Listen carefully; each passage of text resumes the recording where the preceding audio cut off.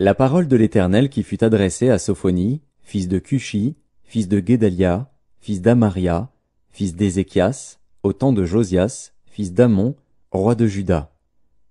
Je détruirai tout sur la face de la terre, dit l'Éternel. Je détruirai les hommes et les bêtes, les oiseaux du ciel et les poissons de la mer, les objets de scandale et les méchants avec eux. J'exterminerai les hommes de la face de la terre, dit l'Éternel. J'étendrai ma main sur Juda et sur tous les habitants de Jérusalem. J'exterminerai de ce lieu les restes de Baal, le nom de ses ministres et les prêtres avec eux, ceux qui se prosternent sur les toits devant l'armée des cieux, ceux qui se prosternent en jurant par l'Éternel et en jurant par leur roi, ceux qui se sont détournés de l'Éternel, et ceux qui ne cherchent pas l'Éternel, qui ne le consultent pas. Silence devant le Seigneur, l'Éternel, car le jour de l'Éternel est proche, car l'Éternel a préparé le sacrifice, il a choisi ses conviés. Au jour du sacrifice de l'Éternel, je châtierai les princes et les fils du roi, et tous ceux qui portent des vêtements étrangers. En ce jour-là, je châtierai tous ceux qui sautent par-dessus le seuil, ceux qui remplissent de violence et de fraude la maison de leur maître. En ce jour-là, dit l'Éternel, il y aura des cris à la porte des poissons, des lamentations dans l'autre quartier de la ville, et un grand désastre sur les collines. Gémissez, habitants de Maktesh, car tous ceux qui trafiquent sont détruits, tous les hommes chargés d'argent sont exterminés. En ce temps-là, je fouillerai Jérusalem avec des lampes, et je châtierai les hommes qui reposent sur leur lit, et qui disent dans leur cœur, l'Éternel ne fait ni bien ni mal. Leurs biens seront au pillage, et leurs maisons seront dévastées. Ils auront bâti des maisons qu'ils n'habiteront plus, ils auront planté des vignes dont ils ne boiront plus le vin. Le grand jour de l'Éternel est proche, il est proche, il arrive en toute hâte. Le jour de l'Éternel fait entendre sa voix, et le héraut pousse des cris amers. Ce jour est un jour de fureur, un jour de détresse et d'angoisse, un jour de ravage et de destruction, un jour de ténèbres et d'obscurité, un jour de nuées et de brouillard, un jour où retentiront la trompette et les cris de guerre contre les villes fortes et les tours élevées. Je mettrai les hommes dans la détresse, et ils marcheront comme des aveugles, parce qu'ils ont péché contre l'Éternel. Je répandrai leur sang comme de la poussière, et leur chair comme de l'ordure. Ni leur argent ni leur or ne pourront les délivrer au jour de la fureur de l'Éternel. Par le feu de sa jalousie tout le pays sera consumé, car il détruira soudain tous les habitants du pays. Rentrez en vous-même, examinez-vous, nation sans pudeur, avant que le décret s'exécute et que ce jour passe comme la balle, avant que la colère ardente de l'Éternel fonde sur vous, avant que le jour de la colère de l'Éternel fonde sur vous. Cherchez l'Éternel, vous tous, humbles du pays, qui pratiquez ses ordonnances. Recherchez la justice, recherchez l'humilité. Peut-être serez-vous épargnés au jour de la colère de l'Éternel. Car Gaza sera délaissée, Ascalon sera réduite en désert, Asdod sera chassé en plein midi, Écron sera déraciné. Malheur aux habitants des côtes de la mer, à la nation des Kérétiens.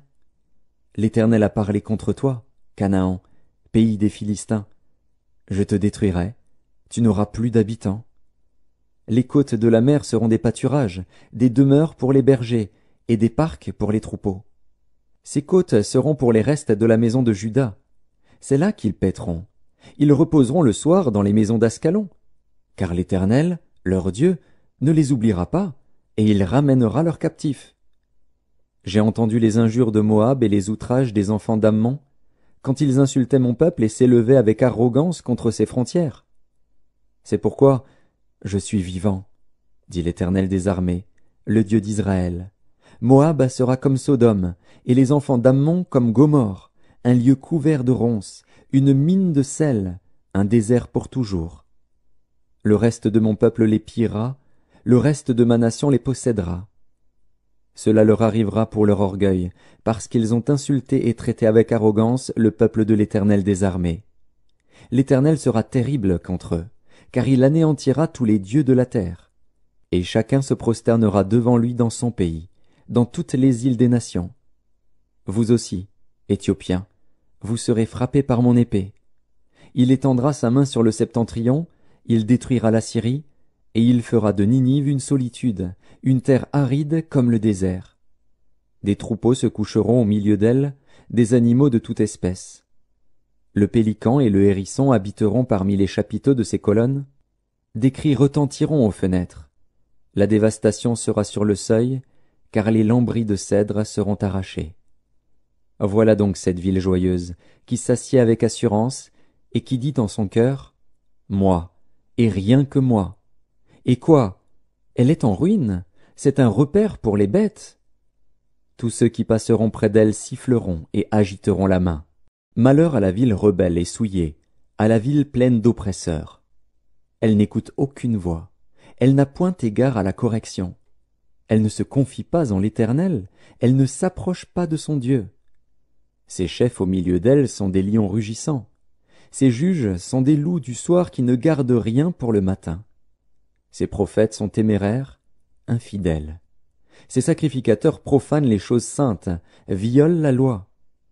L'Éternel est juste au milieu d'elle, il ne commet point d'iniquité. Chaque matin il produit à la lumière ses jugements, sans jamais y manquer. Mais celui qui est inique ne connaît pas la honte. J'ai exterminé des nations, leurs tours sont détruites. J'ai dévasté leurs rues, plus de passants.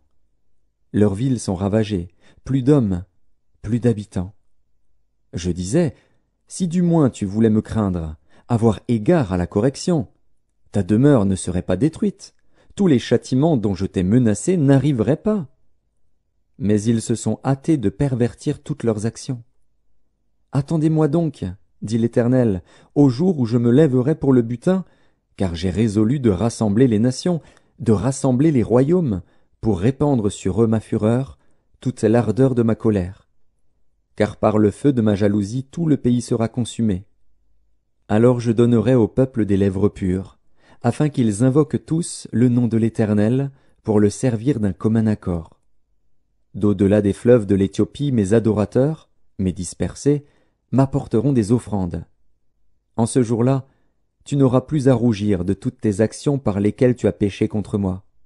Car alors j'ôterai du milieu de toi ceux qui triomphaient avec arrogance, et tu ne t'enorgueilliras plus sur ma montagne sainte. Je laisserai au milieu de toi un peuple humble et petit, qui trouvera son refuge dans le nom de l'Éternel. Les restes d'Israël ne commettront point d'iniquité, ils ne diront point de mensonge, et il ne se trouvera pas dans leur bouche une langue trompeuse. Mais ils paîtront, ils se reposeront, et personne ne les troublera. Pousse des cris de joie, fille de Sion, pousse des cris d'allégresse, Israël. Réjouis-toi et triomphe de tout ton cœur, fille de Jérusalem. L'Éternel a détourné tes châtiments, il a éloigné ton ennemi. Le roi d'Israël, l'Éternel, est au milieu de toi. Tu n'as plus de malheur à éprouver.